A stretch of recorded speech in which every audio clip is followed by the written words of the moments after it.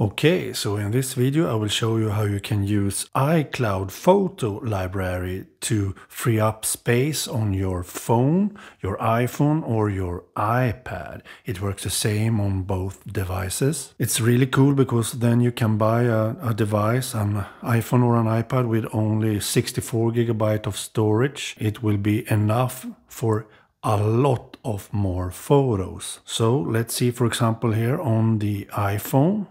If you go into settings, then if you go into iCloud, then in the iCloud settings, you choose iCloud again. Here you can see I have used 91 GB of iCloud storage. And as you can see, this is the feature that you should turn on. You go into Photos.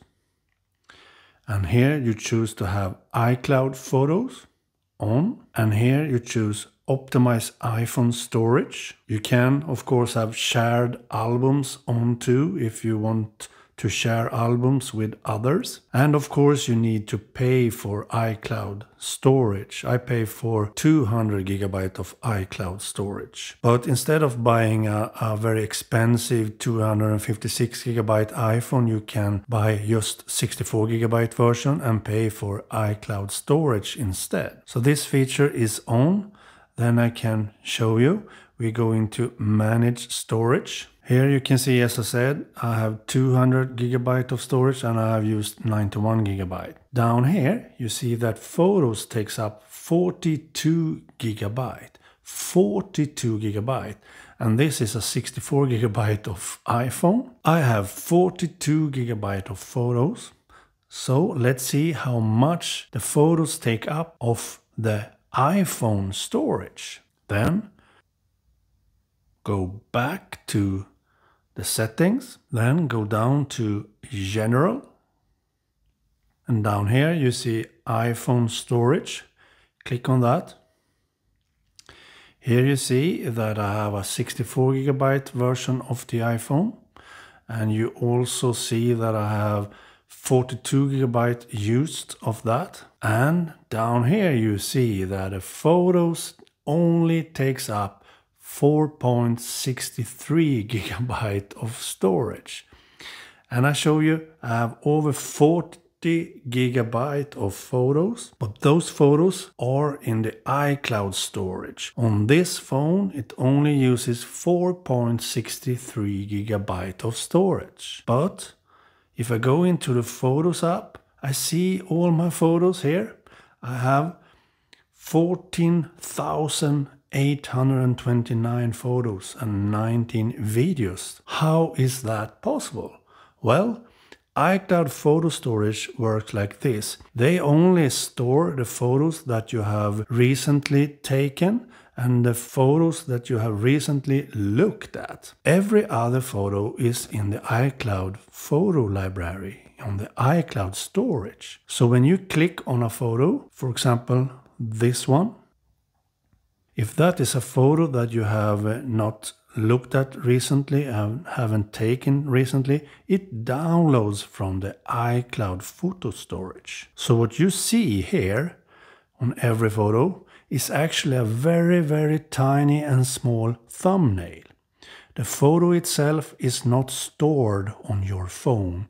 It's in the iCloud photo storage. That is how it works. So if you pay for iCloud storage, you can use up all that storage for all your photos, and you don't have to worry about that your phone storage will be full and you don't have storage left for all your photos because you have them in the iCloud photo library. The iOS operating system works automatically if you have these features that I show you.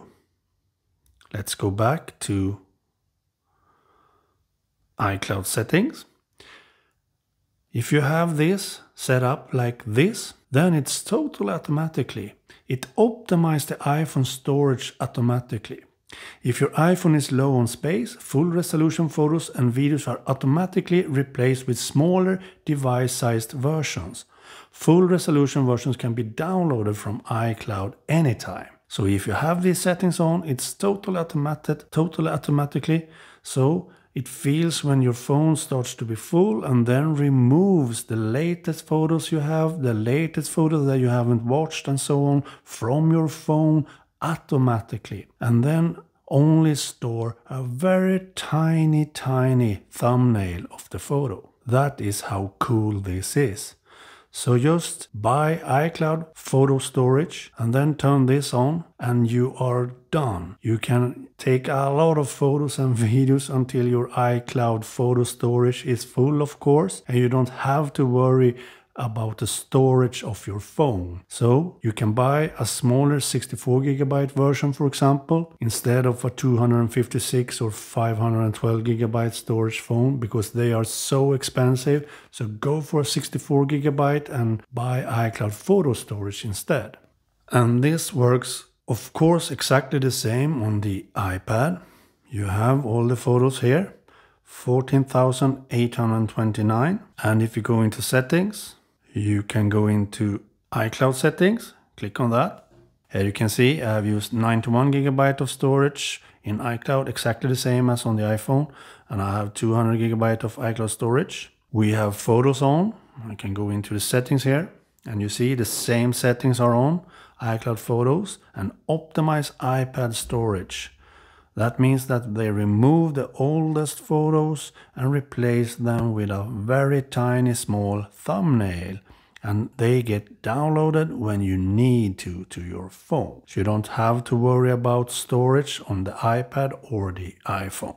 So now let's see how it looks when you go into manage storage on the iPad. As you can see here, we have 42.3GB of photos in total. The same amount on both the iPhone and the iPad because they sync with each other. Let's see how many photos, how much storage the photos take up on the iPad. As you remember, it was 4GB something on the iPhone. Let's go into General and then iPad storage.